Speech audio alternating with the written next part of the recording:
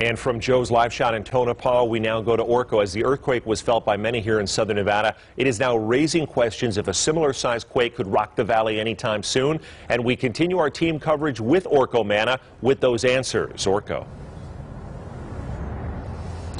Well, Brian, no damage has been reported here in Las Vegas, but people across southern Nevada felt the quake. There are about a half dozen active faults here in the valley, and including here along Decatur Boulevard, and you can tell that the ground is uneven in this area. Now, here's a map of some of the other fault lines. Nevada is the nation's third most seismically active state, behind only California and Alaska. This morning's earthquake outside Tonopah is the largest in the state since a 6.8 magnitude quake nearly 70 years ago in 1954. That's according to the Nevada Division of Emergency Management. And the last major quake with the epicenter in Nevada was a 6.0 magnitude quake in the small town of Wells in 2008. Experts anticipate a 6.0 to 6.5 magnitude earthquake could happen in the Las Vegas Valley. They say we need to be prepared. Meanwhile, one woman in Pahrump says she was taken by surprise.